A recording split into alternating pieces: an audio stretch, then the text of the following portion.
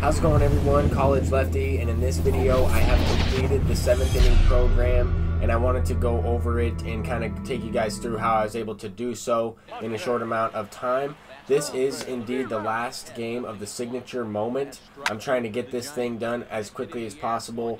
This is the signature team series in order to unlock the Pee Wee Reese. So I'm starting it off with this just because I wanted to this is one of the last things I was able to complete, and this put me at about 290 something program stars. I wanted to quickly show you guys where I was at 294 with the Pee Wee Reese. I had to get a couple more stars, and I was able to do that with the daily missions, and I got up to 299, so 1 star away. I wanted to show you what I was able to complete. I completed all of the 7th inning boss missions, of course, and then I was able to complete the Conquest map. I uploaded that a little bit ago. I uploaded a video on how to complete that map as well as other Conquest maps. I completed the signature teams, as you saw, unlocking Pee Wee Reese. It gave me a good amount of packs, a good amount of rewards, and I will have that in this video, as well as unlocking the 300-star program boss for the 7th inning. I mean, I'm at 299. I'm going to go ahead and play one more event game. I did not play the 10 online games in order to get this far. I figured that that would take a lot more time. I just completed all of the moments. I completed all of the missions and everything like that, and it put me at pretty close to completing the program. I also wanted to say that the voucher was really important. I unlocked the 75 stars that way. That saved me a lot of time, a lot of games. I didn't have to play the online games and play a bunch of games against the computer in order to get this done right away. I also was at about 150k stubs. This put me at about 180k, and then after doing all this, I probably got a few thousand stubs, selling some of the packs and stuff, and going through my binder recently and making stubs that way. I uploaded a video on that as well, but that will come into play in this video once I unlock all these packs, open them up, and go ahead and go through my binder, exchange them all, and sell them for golds and stuff like that. Then I'll make stubs that way. But let's go ahead and hop into this event. I needed to either complete a daily mission in hitting 3 home runs, or just simply play the 3-inning game and try and win it. I do want to unlock the Giancarlo Stanton as well. Unfortunately, I'm not going to do that quite yet. I do need to win these event games. In order to do so, I need to get all 4 vouchers from this event in order to get that Stanton. But there's a great amount of opportunities to earn stubs right now, especially with all the programs that are coming out with all this content. I'm trying to get everything completed.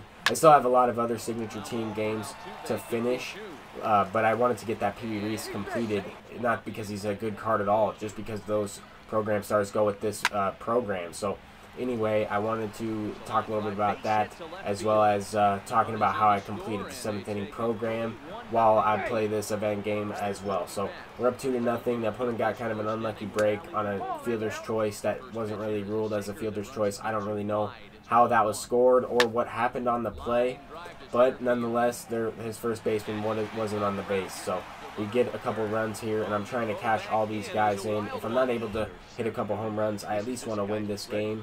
And the other mission I had was tally 7 hits with gold players, and I'm not going to be able to complete that with this one because I don't have enough gold players in my lineup. I only have Joey Gallo as well as my catcher, Yasmani Grandal. So I only have 2 of those guys. I wanted to mention that, and I probably shouldn't have re-rolled the other mission that I had, which was strike out 3 players with common pitchers. I think I would have been able to do that in this event. I don't know about necessarily in this game, but I think if I would have played a few more of these games, I might have been able to strike out 1 guy here and there. I did have Tim Hill in my rotation, in my bullpen for this event gameplay, simply because he is a very good pitcher. He brought the rating mod down a little bit, or the team overall down, and I think there's a limit on this one at 83 overall, so that's important if you want to get some bench bats in this event. But I was able to get a lot of live series diamonds in here. The ones that I did not quick sell yet, I was waiting for an event like this, and then maybe after this event I'll go ahead and quick sell those live series diamonds that I'm never going to use again. But anyway, it's good to keep some of these top tier players like this, just in case you're trying to complete a mission for a program like this, or trying to unlock a signature series player like Giancarlo Stanton or something like that. I think that these event rewards have been good, but we did get a break here. At this point, I have a 4-run lead. I know that no lead is safe in MLB The Show, but I want to try and get myself out, similar as if I was playing the moments or whatever, trying to get this completed as quickly as possible. If the opponent wins the game, he wins the game. He comes back and scores 4 or 5 runs. Then that's that. It is what it is. But at this point in time, I wanted to try and get this win as quickly as possible. Get the 1 program star that I needed. Win or lose, I think I will get it. As long as he does not dashboard or I don't quit out, then we will get 1 program star. So that's kind of what I was banking on in this video. We do have Aroldis Chapman in the game. I kind of went lefty heavy in the bullpen with this one with Josh Hader, Aroldis Chapman. I went back-to-back lefties, as well as I took out some of the only righties I had in there. I also put in Tim Hill, who's also a lefty. I took out Dylan Betances. I went with more of a budget team and was using Roberto Osuna instead. So he was the main righty that I went to in this game. But anyway, Aroldis Chapman is going to close this one out. We get the win there 4-0. He was able to get a couple base hits and had some opportunities to score a couple of runs. Just didn't get that big hit in this game. But nonetheless, that should give us 300 program stars. We'll go ahead and open up a ton of these packs right here. And it did indeed give us the 300. We'll get the boss as well. I have a lot of these packs to open from Conquest rewards. A couple Ballin' as a Habit packs, a Twitch drop pack, a monthly award pack, Legends and Flashback packs, a couple choice packs, as well as the 200 program star card, the 300 program star card. So we're going to have a good variety of packs in this video. Hopefully I will be able to pull a diamond. Nothing doing so far, a couple bronzes and silvers, but all these cards will be exchanged into gold cards, and nonetheless I will be making a profit of stubs. All these cards were free. I didn't buy these packs. I don't necessarily buy packs for pack openings. I just upload the packs that they give us and try to put them together like this. So hopefully you guys enjoy this. Remainder of this video is just me opening up and getting the rewards. I'll show you guys which boss I took, and I also wanted to let you guys know that I will be debuting all 3 bosses. I will be trying to get all 3 of them. I'm selling the boss that I selected on the market and trying to pick up all 3, so that way I have the voucher ready to go for the next program as well.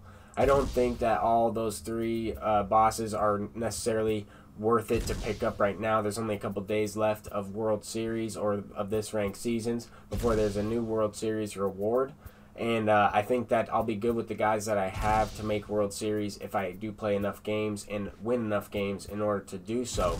I'm at about 850 rating, and if I can get a couple cards in this video, maybe sell them and try and maybe even get a Signature Series player, sell it, and pick up somebody like Kenley Jansen, Bob Feller, someone like that. I would just want to pick up some guys to upgrade my squad and have enough stubs to buy back those bosses. So that's kind of what I'm thinking about there. And I don't necessarily think that these bosses are going to be at the price that they are right now for a long time. I think that a lot of people are going to complete this program really quickly. The price for that is going to go down rather significantly. So I will include that later on in this video, what price I put them up for, and then I'll also let you know if I was able to sell them for that price on Twitter or whatnot. But anyway, we haven't gotten really anything yet, just a bunch of guys I'm going to end up exchanging.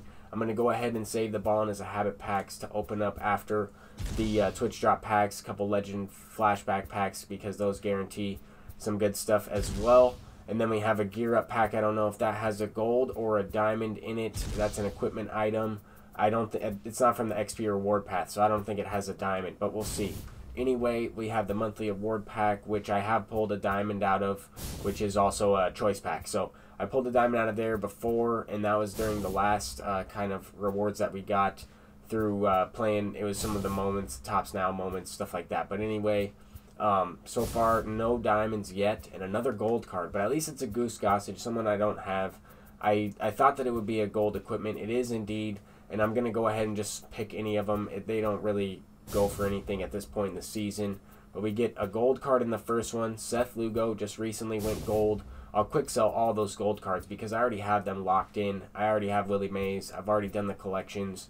If you haven't done the collections, lock those in and then quick sell them afterward, and you will still get the 1,000 stubs, and they will be locked in. This is the 200 star program pack, and I'm going to go ahead and select Cole Hamels. That's definitely going to be a pitcher that I'm going to use as well. We are going to have a couple debuts on the channel upcoming here, And at this time, I'm going to select Andre Dawson. I think that Tom Seaver is the move, but I went ahead and picked Andre Dawson simply because I think I'll be able to sell him for the price that he's going for. He's going for right around 285K, right in the middle there between Seaver and Jeff Bagwell. I think that this card will be someone will want to pick this card up and use him right away. And I think that I'll be able to sell him for that over Tom Seaver. But I do think Tom Seaver is the pick, and I will be getting all three of the bosses. But thank you guys so much for watching this video. I'm College Lefty, and I completed the 7th inning program. And I wanted to let you guys know how to do so and how I was able to do so. Thank you guys for watching, and have a great night. Peace out.